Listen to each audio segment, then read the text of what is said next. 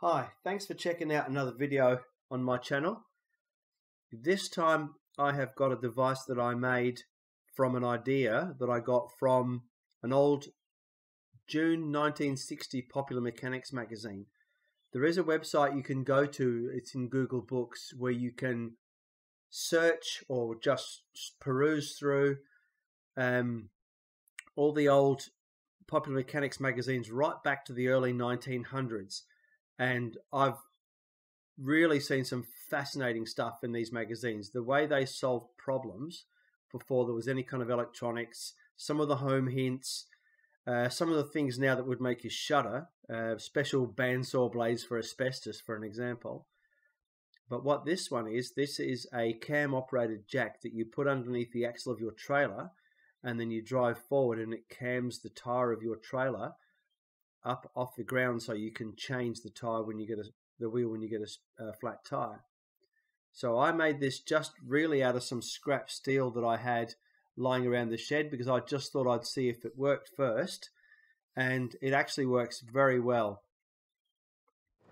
So here you can see me fitting it on one side of the trailer, and as you can see it slides under there quite easily, and those rods, those pieces of rod are there to stop it from sliding forward when you drive forward. And as you can see, it's very easy. It just cams the wheel up off the ground, and it lifts it to a height. You've sort of got to calculate the height. It's not overly difficult. You just make sure that it kind of sits about 4 inches off the ground. You see I can spin the tire there, no worries.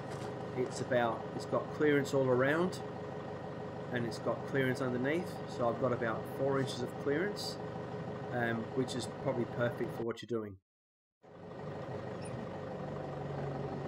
And this is how you get it off. You just reverse back and it just falls off. This is the same view from the other side. This would be, in Australia, this would be the off-road side, so this would be the safest side to do it from. And once again, you just kind of wedge it under there, and then you drive forward and it cams it up off the ground. And once again, you've sort of got to judge how far to drive it. It's not difficult. Once you've done it once or twice, it's not difficult. But I recommend anybody who makes or buys one of these just has a bit of a practice. And once again, you'll see when I reverse back, it just falls off. No dramas at all. And what I've done is, so that I've got this with me all the time, I've decided I'd mount it on the side of the trailer. So I've had a couple of people ask me what it is, and I've told them what it is, and they seem to think it's quite clever. But once again, I stress, I didn't think of this. I got this idea from a Popular Mechanics magazine.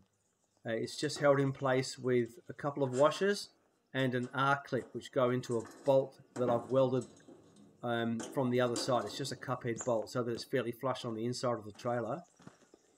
And here you see me actually fitting it to the trailer. That's the pin that it goes on. A couple of washers just to take the slack up, because we live on a dirt road. And it's as simple as that. That R-clip holds it in place. Anyway, once again, thanks so much for tuning in. I've got a couple more videos to come in the next week or two. Hopefully my nasally voice will have eased off a bit by then. It wasn't COVID, I did do a test, but it's just airport germs from traveling to Sydney and back. So yeah, once again, thanks for tuning in. Please like, subscribe, and click that notifications bell so that when I get round to putting another video up, you'll get a ding dong to let you know that it's there.